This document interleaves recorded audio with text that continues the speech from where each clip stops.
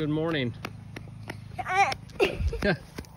All right, today me and the boys are going to show you how to turn a round baler, well, a round bale feeder, into a mobile pig shelter. This is a gift given to me by somebody in our church, and so he has used this as a pig shelter on his farm. And so I'm going to show you everything that I've done so far to turn this into a mobile pig shelter for our pigs. So this is as far as we've got so far. We have a 16-foot hog panel that I just used baling wire, 14 gauge baling wire, to fix to the side around this round bale feeder. So I made it as secure as I could. The reason I'm putting the hog panel up is I'm going to put a tarp out on the outside of that, and I don't want the pigs to be tearing up the tarp. So hopefully the hog paneling will prevent that. And hopefully I have a long enough tarp to do that. We're gonna check that out. All right, so we have assembled our materials. We have scrap lumber that we found in our garage when we moved in. Connor, you can get down off the ladder now. And so this board here looks to be like a, I don't know, a 1x6. It is 6 feet 8 inches long, and then this is a pressure treated 1x8 that has been ripped to about 1x5. But again, this is all just scrap lumber that we found in our garage when we moved into our house.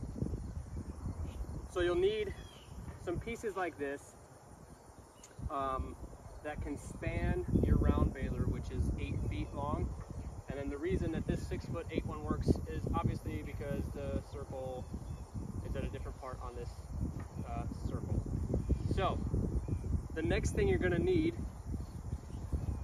is some U-bolts. Connor, grab that 1/2-inch wrench. Some U-bolts like this.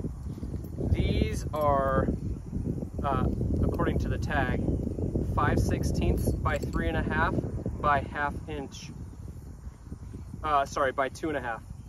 So that means that they are 2.5 inches in, 2.5 inches apart at the tip of the bolt. They are 3.5 inches long, and supposedly, I think the 5/16 is the size of the bolt, because we know that hold that up, that 1/2-inch wrench is what is needed for the nuts at the top. So you need a few U-bolts. We are going to be using 4 of these today. I have 7, we're going to be using 4. So the next thing we're going to do is mark the holes that we need to drill to get those U-bolts through the wood. So that's what's coming next. You okay? Yeah, I'm good. Okay. We've been sick for the last couple of days. Don't worry, it's not that COVID. Now I'm holding up the U-bolts and marking where the legs hit. So that one hits there. I'm just gonna put a cross there. And then this one hits over here. So that's marked. Let's go to the other side and do the same thing.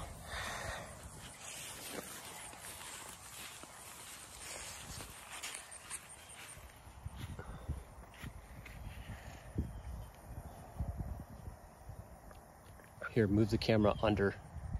Bring it under. Now, view. Now make it view up. Here we go.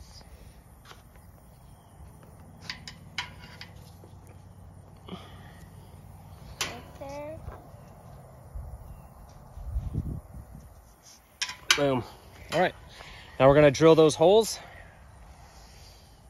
and attach this to this round bale feeder.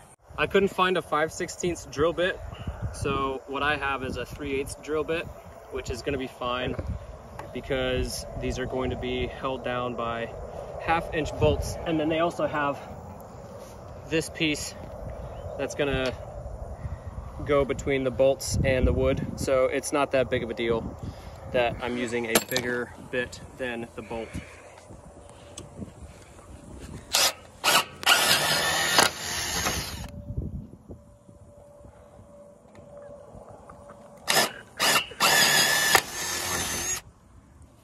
That's dusty. It is.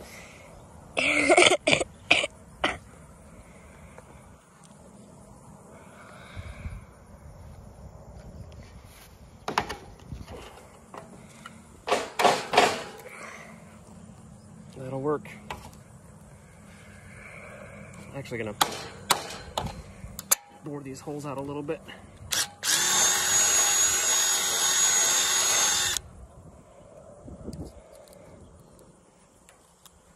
There we go. That'll work.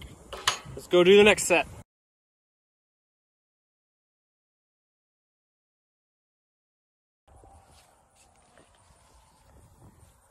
Done.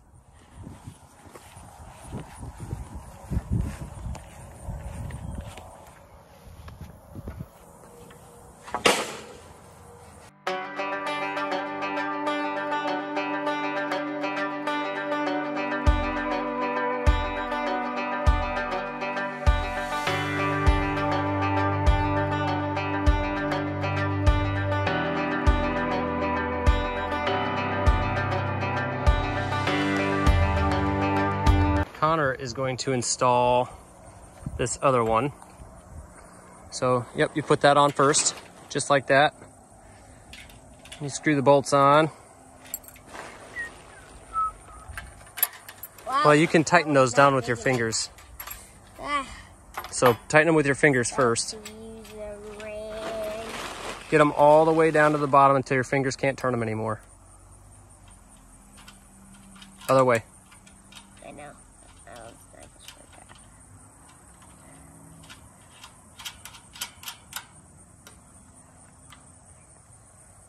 Now get that wrench, tighten them on there. Other way. There you go. Other way. Yep. Righty tighty, lefty loosey.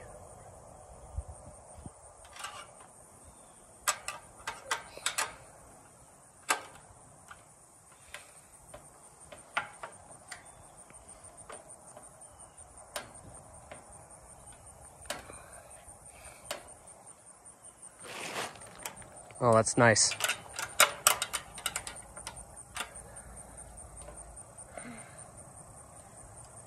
We're building stuff together, man. I know. It's awesome. I know.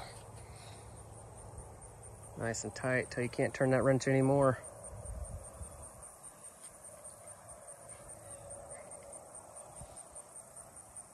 Think that's good? I can still turn it really easy. Oh, okay.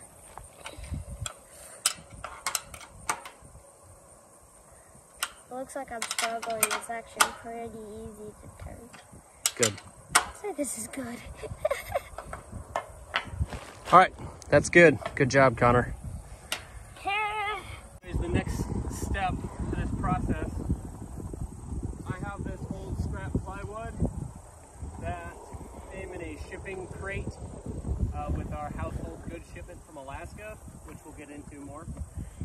And so I started thinking and realized that these U-bolts are long enough to pass through the support wood as well as the plywood. And so what I am going to do is I'm going to lay down the plywood where it needs to go, and then I'm going to hit it with my 3-pound mallet to mark the holes. Stop that, Connor. To mark the holes where I need to drill so that the plywood lays flush against the support wood. And that's what we're gonna do. So here we go. Connor, you can come help with this. Okay.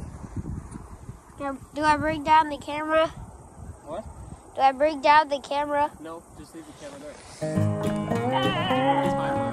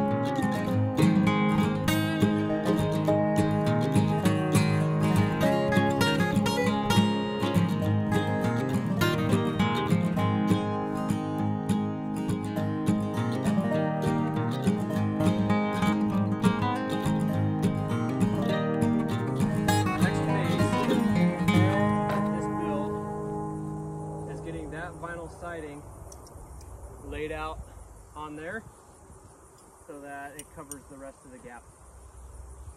That's the next phase, and that's almost the last step. The last step is attaching that tarp to the outside. This. Did you find them? All right, bring them out. Bring them out.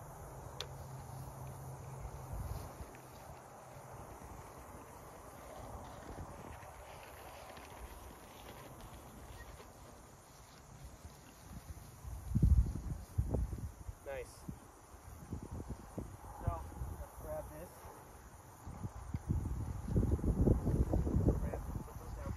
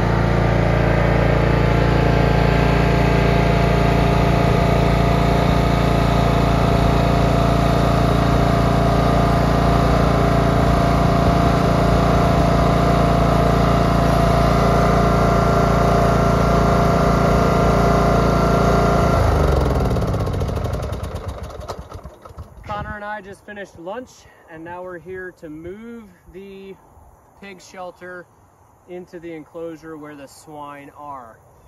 Now, this is the first time that we're gonna have this open, the enclosure open for an extended period while the pigs are in there.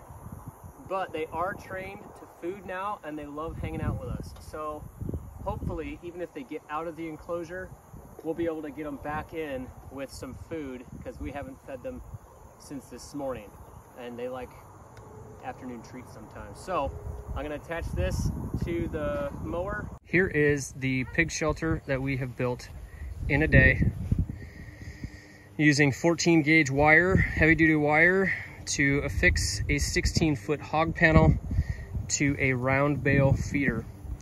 Then we got some support scrap lumber that we had laying around, put those across the round bale feeder, and using U-bolts attached it all to the top to cover 1/2 of this round bale feeder. Then we took an old blue tarp that we had, which was, I guess, 15 feet, might be a little bit more. Yeah, 15 feet by 10 feet. We folded that in half, and putting the folded side on the top where it meets the roof, we figured would be best. And we attached it all the way around with zip ties. We had to poke holes in it, but every portion of this where we poked holes is actually covered by the overhang of the roof. And so I don't foresee that being a problem. If it is a problem, we'll have to come back and fix it, but until then, it's not a problem. So now I'm gonna attach this to the mower, and then the next video will be driving this into the pig enclosure.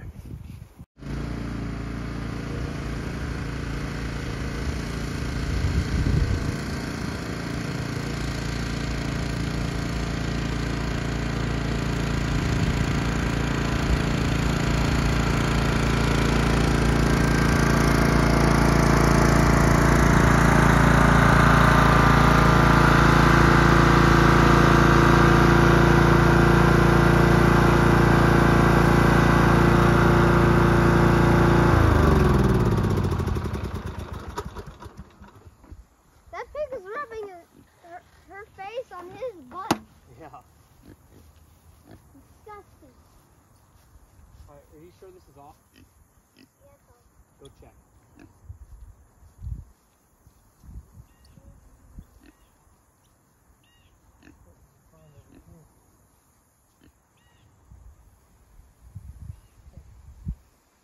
It's off? Yeah, it's off. You checked? No. Go check, Connor. Oh, I did.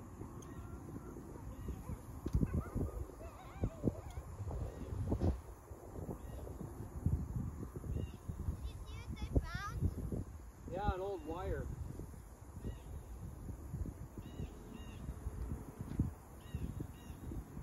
It's off. Okay, come on over.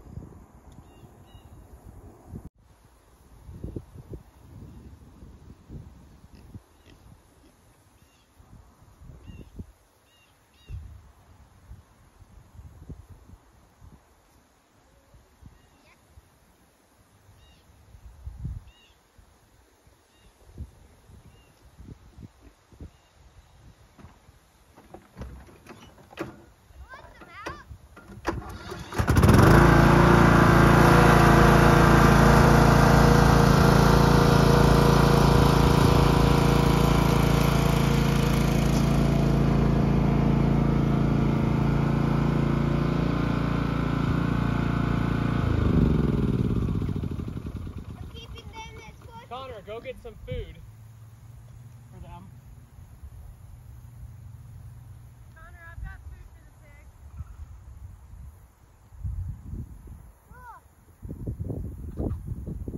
Ask your dad where he wants you to put it. Well, hey, we need to get their feed in the scoop, Connor. Connor, now, go get their feed. Yeah, go get their feed, all of this, but... And then you're gonna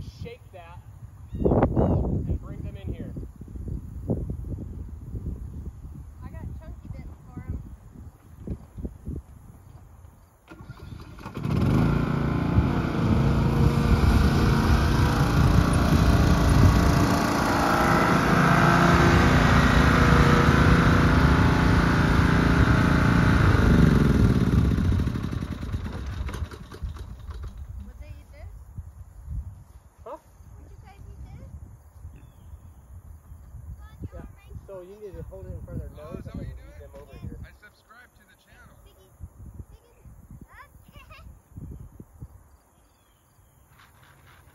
Wow, they're out and about.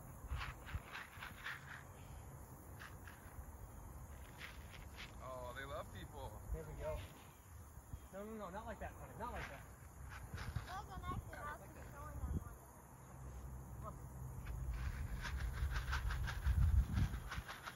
Oh, they follow it.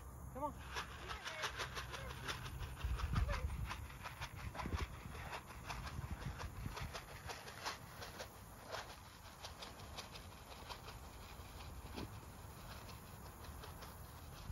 If they get back in. Done. So now we're gonna get them used to that, and then we'll be moving them around pasture on that alone. So all done. Well, not on that alone. We're gonna use the pig netting to keep them contained. But that's their new house. They won't be under the shed anymore. Y'all have a good day. We'll see you next time.